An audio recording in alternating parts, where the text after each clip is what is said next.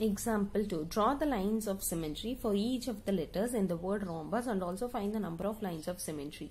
So, in the letters ka number of lines of symmetry கண்டுபிடிக்க போறோம், line of symmetry வரைய போறோம். R இப்படி மடிச்சாலும் ஒண்ணு மேல ஒண்ணு ஒட்டாது, இப்படி மடிச்சாலும் ஒண்ணு மேல ஒண்ணு ஒட்டாது. So, இப்படி மடிச்சாலும் சரி, இப்படி மடிச்சாலும் சரி, ஒண்ணு மேல ஒண்ணு ஒட்டாது.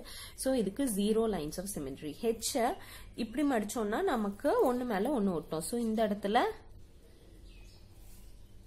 ஒரு லைன் ஆஃப் சிமெட்ரி. மேல இருந்து கீழே மடிச்சாலும் ஒட்டும், அதனால இந்த இடத்துல ஒரு லைன் ஆஃப் சிமெட்ரி. எத்தனை லைன் ஆஃப் சிமெட்ரி கிடைச்சது? 2.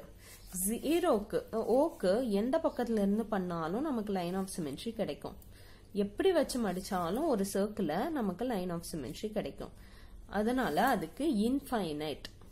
இன்ஃபைனைட்னா கணக்குலயே பண்ண முடியாத அளவுக்கு நம்ம வந்து என்ன முடியாத அளவை நம்ம இன்ஃபைனைட் அப்படின்னு சொல்லுவோம். போயிட்டே இருக்கும், அது எத்தனை வேணாலும் நம்மளால ஒரு ஜீரோல இருந்து ஒரு ரோல இருந்து நம்மளால சிமெட்ரிக் ஷேப் வந்து கொண்டு வர முடியும். ஓகேவா? அடுத்தது எம் இந்த இடத்துல வச்சு மடிச்சோம்னா நமக்கு சேமா இருக்கும். ஸோ 1.